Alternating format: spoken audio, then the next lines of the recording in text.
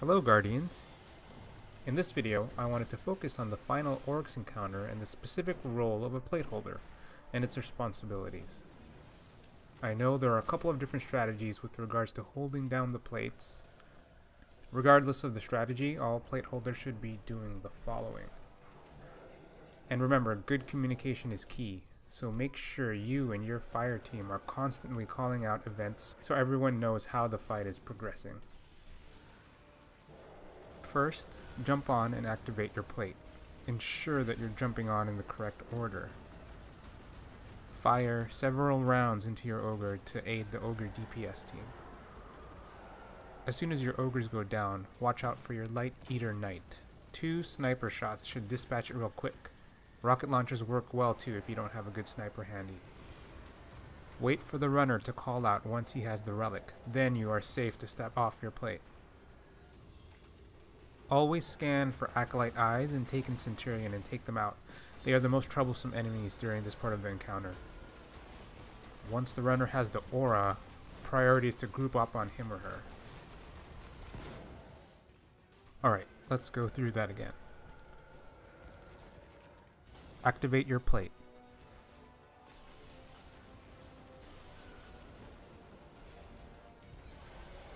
Fire several shots into your ogre to help the DPS team. Don't forget to scan for eyes and take them out quickly. Take down your knights. Wait for the runner's call out and stay alive. Don't forget to use a bubble or go invisible if things get real rough.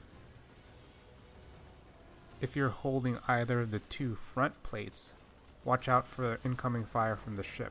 Try moving from one end of the plate to the other if you still need to hold it down.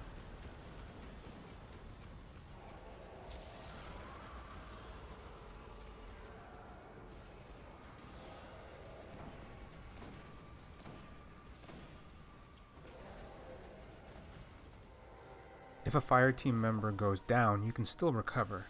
Ogre DPS team will be down 1 man, so everyone is going to need to help shoot their ogres.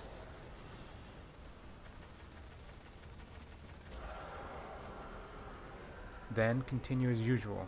Take down the Light Eater Knight, dispatch of any Acolyte eyes and Centurions if you can, and then group up on the runner and stay in the aura.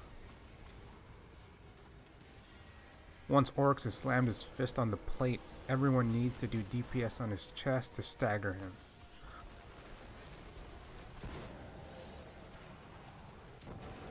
Once that's done, plate holders and 1 member of the ogre DPS team will need to detonate their corrupted lights. Make sure you all detonate at the same time to ensure Oryx takes full damage. That concludes the plate holder role and responsibilities. Keep playing and gain more experience, and with that you should be able to hold down the plate successfully. Thanks for watching and stay tuned for the next video.